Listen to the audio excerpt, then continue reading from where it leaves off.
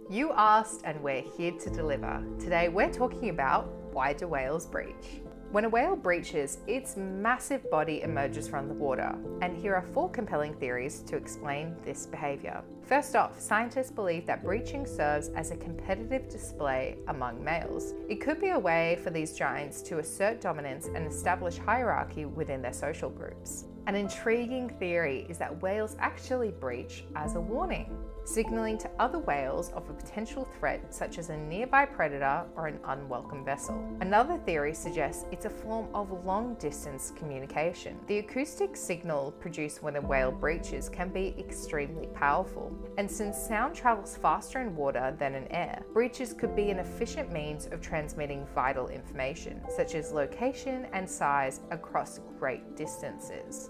And the final theory for today is that whales breach as a tactical hunting technique.